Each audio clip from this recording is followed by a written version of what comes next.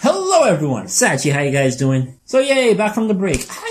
It was going around that maybe we might head back to the Reverie because of that whole 2-week announcement from the last chapter. But not that it comes to be. In fact, after this chapter, that 2-week plan is seeming less and less likely. No, honestly, after that ending, it'd be surprising if they make it 2 days. An actual plot twist would be Luffy waiting 2 days before he goes after Kaido. Seriously. But let's not jump ahead of ourselves. It's a review. First, we have a jump cover. Whoa, Kaido is looking menacing here. I just love Luffy and Zoro crossing swords, both Kitetsu's and Kaido in the background. Just so menacing. I'm loving it. And the close spread we got. All kind of went fashion chic with the whole Tokyo girl thing. I mean, even Big Mom is looking stylish, and Big Mom is Big Mom. We can't see Shirahoshi though, she's too big. Hey, some nice colorful eye candy for the boys. And some girls. On to the chapter. One Piece, chapter 921. Shuten Maru. So we start where they left off at the end of the last chapter, the announcement that they're going after Kaido in 2 weeks. The interesting takeaway is that Onigashima is just off the coast of Wano. It's an island that can actually be seen from the shore. There has been a lot of theories, especially from Greg, that Wano might be designed kinda like Japan, as in a series of islands and stuff, but maybe with this it might not be likely. We got some more information about this whole fire festival they're planning around. It seems Kaido is the king of Wano, basically. They consider Kaido to be a wise king who protects this. Wow. Okay. What? So he's an emperor in more ways than one. I mean, feudal Japan had their shoguns, their military leaders, but then they had their emperors that they still have to answer to. So on the day of the festival, the shogun goes to Origashima to pay homage to Kaido, when actually they're just going there to drink booze and Mac bitches. So, Sanji is expecting them to have an easy time, just beat up some drunken guys. We have seen Kaido drunk. He's no picnic. And speaking of Sanji, it seems he has topped a lot of people's tolerance for his perfidious this chapter. And all towards Okiku. And mostly towards Nami later. Can't blame for Nami later though. But Okiku. Okay, Sanji, you don't want to know what happens to the last guy to pester her. She cut off his top. Okay, I don't think your cat doesn't have a top knot, but still. Then again, Okiku is kind of being sensitive towards Kinemon. Kinemon actually has a wife. Otsuru is his wife. That came out of... Wow, okay. And knowing that Okiku actually went there, hung out with her, and was probably just keeping an eye on her for him. Weird. Symbolized by 2 firebirds on top of Habuki's Viper. Okay, what's he talking about? So paramount importance right now is to share the code to all those who are willing to rebel against Kaido and Orochi. It's very confusing, I didn't get it, but probably because you need to be of Wano to get it, maybe? I don't know, but whatever. It tells of the time and location, they'll get it. Yeah, I'm confused as Luffy. And we already know that the allies will have a crescent moon on their ankles, so they just have to look out for that. In fact, that was kind of the main point of spreading out the Straw Hats around the capital. Zorojuro and Usopachi were just supposed to hang around and keep an eye for people with those signs on their ankles, but Zoro already screwed the pooch. Yeah, we have no idea where he's headed. Usopp, though, has joined the crowd with his rug oil, so yeah, he's doing a good job. Fanosuke, it seems, is on a very important mission. They didn't just pair him up with that carpenter because it's a good craftsman. They need to get blueprints of Kaido's residence from the guy. Yeah. Frankie and blueprints again. As for Orobi, we all knew what she was doing, just getting closer to Orochi, kinda keeping an eye on their movement, and she's doing good for herself. Sanji cannot wait to see what she looks like. I doubt he'll survive. Well, she's doing her job, and she's doing it fine. And yeah, Tanya's a good cook, he just needs to do what he does, but he came on women. Anyway, it seems they have a plan for Brook to help secure food for them. And Nami can just go be a ninja. Cool. As for Chopper and Carrot, they're just going to stick with Una Arashi. I mean, they just stick with the Minks. They can't really blend in too easily. Anyway, it's time for disguises, and I kind of like what Nami thought a Kunoichi would look like. Totally different from what he gave her. Oda. Not complaining, but damn those legs up. Yeah, I've been staring hard at that picture for a while now. And yeah, 2 points about that. First up, Nami has spent an arc and a half in nothing but a bikini, so I don't really think she has what to complain about. Don't shame me. And second, I'm kind of on Kinemon's camp here. She looks hot in that. But come on, Ninja Chopper just has to be the best. Come on. I want that keychain. Rook though is weird. He's dressed in rags with arrows sticking out of him. I have a feeling he wants him to be a scarecrow on the farm. Let's face it, that would be a very ideal position for him. He'll be in a position to steal food and no one can suspect a corpse of doing anything. So yeah, he'll probably be a scarecrow. We'll see. Anyway, Kinemon calls forth a real Kunoichi to guide Onami and yeah, that's not how they're dressed. And there she is, all covered up. Yeah, he deserves that smack. He kind of deserves that slap, but I'm still on the camp of, wow, she's really hot in that. And Sanji, he's shell-shocked. I mean, this is the second time his perception has been shattered. Remember when he thought all mermaids were beautiful, then he met... Yeah. I mean, Kami eventually fixed that, but now with Kunoichi, once again, yeah, it's been ruined for him. But anyway, Shinobu, she has a very Lola kind of character design, so I guess you're just going to go with that for a while. Now, on top of just gathering allies, they actually absolutely have to find 3 particular samurai. Kawamatsu, Denjiro, and Ashura Doji. So yeah, that guy is still alive. And if the silhouette is anything to go by, one of the other 2 is probably the last retainer who didn't travel in time with them. Now we have to take note, this is another time that the plan has been completely revealed to Luffy and also audience, which means it's definitely not going to go as planned, obviously. Better keep an eye on Luffy, though. Anyway, back at Okobori town, my fear has come to fruition. I just knew Luffy giving them all that food would kind of make them a target.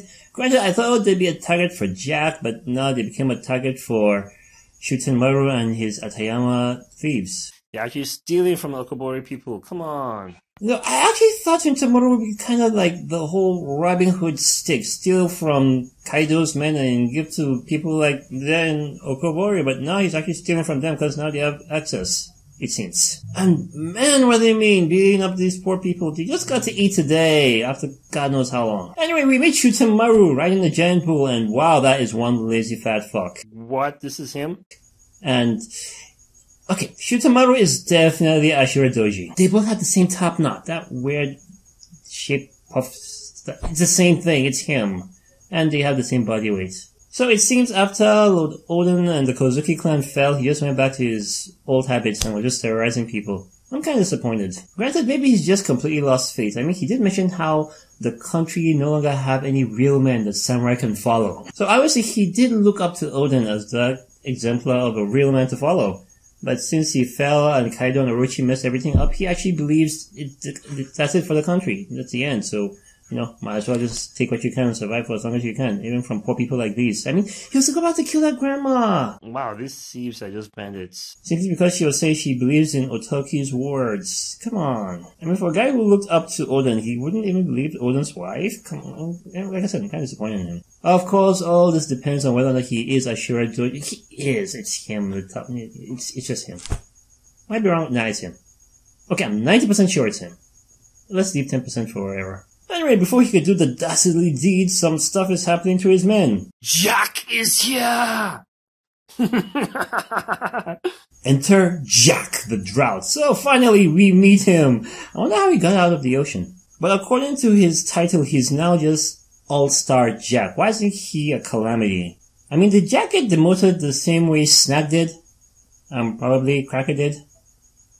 Probably Katakuri did. Okay, it just occurred to me Smoothie might be Big Mom's only sweet commander.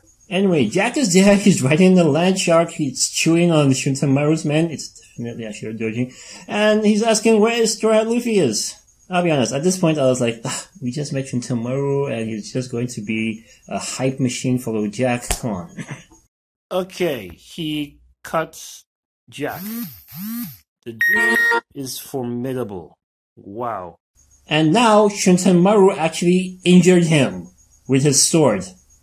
But on the plus side, finally, we're getting some hype samurai. We're kind of seeing why they're a big deal elsewhere. I mean, for all the talk we've been having for years, why the Marines are afraid of Wano. Oh, those samurai, we don't know how strong they are. Oh, they have been kind of disappointing so far, but Shuntamaru just kind of showed us, wow, yeah, actual samurai mean business. Anyway, Jack shrugged that off and went right on to the battle, so it seems the implication that Jack is basically a sponge for punishment might be true. And Shuntamaru mentioned something about he didn't die back then, no way he's going to be taken down by small fry like Jack. Yeah, Jack is small fry. But he said back then, the same 20 years ago when the Kazuki clan was taken down, he was one of the detainers maybe.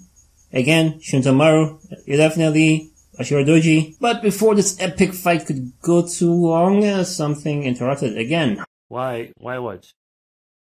What's happening? Yeah, the sky was swirling. Even Jeff was like, holy shit, what's coming? Back at the camp, Law was losing his shit because he knows what's coming. Yeah, the sky is going crazy, and it spoke. Then we see it. It's a freaking dragon! Bring those brats to me, right? That is Kaido. Holy shit, we are fighting a dragon. Kaido is a freaking dragon! And not that lame shit they fought at Punkazan. I mean, they killed it and ate it. This thing is huge, and it changed the weather just by showing up. And he just showed up to tell Jack to bring those brats to him. So yeah, Kaido is a very intimidating figure, obviously. And Oda is definitely taking inspiration from the same place Akira Toriyama did for Shenron the Dragon. I wonder if he's going to grant any wishes. I mean, obviously not, but okay, wow. Just that panel is really menacing. You kind of feel it, and all of a sudden the question I'm getting from everywhere around the forums is, how the hell did Shanks fight that and go to Marineford on skates to stop the war? Seriously. Oh, with one arm! Yeah, it's kind of putting the Yonko power level in perspective. I mean, Big Mom, when she gets mad, she changes the weather, and we've seen how she gets when she gets hungry. Kaido is doing all that. Blackbeard, how is Shanks standing with these guys? And he's just a normal dude with some really impressive haki. So, yeah. Kind of have to reinforce Shanks' respect. Yeah, wow. Okay. And yeah, do you guys remember the first time we saw Kaido when he dropped down on Hawking's kid and Apu while they were planning taking on Shanks and this derailed the whole plan right there? Kind of getting a sense of deja vu here. Yeah, this is why I'm having doubts about this 2 weeks thing panning out. Kaido just showed up. Either Luffy's going to be really stupid and try to fight him now, or... Okay, how are they going to fight that thing? And yeah, let's come to that. He is a thing, according to Big Mom and God knows how many other people. The strongest creature in the world. Maybe he's not a human being at all. The prevailing theory is that he's an actual dragon that ate a human fruit. Probably an Oni version. We see there's a normal version, Chopper already ate that. There's a Buddhist version, we know who had that. Maybe there's an Oni version. Hence the whole Onishima thing and the whole Oni. It's a theory and I'm kind of starting to believe it. And if by some miracle they do manage to defeat him, because wow, how are they going to do it? So then I get why Momonosuke also accidentally ate that devil fruit that turned him into a dragon. He'll be the benevolent dragon ruler that will take over. If they can beat this thing. It's wow, okay, wow. And let's face it, according to most legends, dragons are immortal. Hence why Kaido just can't die. And now we know how he got up to the Sky Island to actually have that attempt. Thing is, it's probably going to take a miracle for that 2 weeks to come without any, incidents. I don't see it happening because, okay, let's just see what happens because wow, Oda has really put up a high bar. Well, okay, wow. So yeah, this chapter, hell of an ending, great read, looking forward to the next one. So yeah, that was my review. What did you guys think about this chapter? Please let me know in the comments. If you like my videos, give us a thumbs up and subscribe to my channel for more stuff. Maybe you'll just not take the direct route. I mean, if he actually is a beast, you just need someone to feed him Hadango, right? That might work, maybe.